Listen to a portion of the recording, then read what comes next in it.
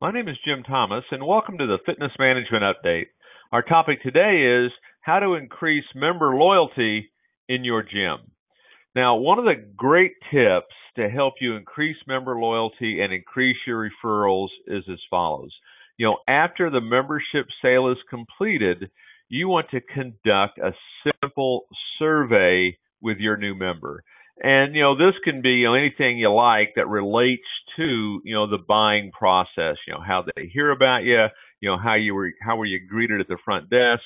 The entire process to really get a sense of what they liked, what they didn't like, and because what you're looking to ultimately do here from a pure survey standpoint is how can you create a better buying process. So that's going to help you with that information. But what also is going to help here is with your member, and you're looking to establish member loyalty, is your member is going to feel like they're being listened to. They're going to feel like their opinions matter. They're going to feel valued. So they're going to complete this very simple survey.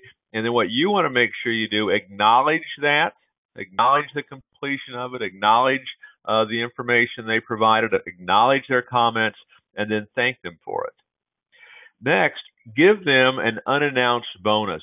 It's not, hey, if you complete the survey, we'll give you this. It's just simply, here's the survey, please fill this out. When they do, you acknowledge the information, you thank them for it, and then have some kind of an unannounced bonus.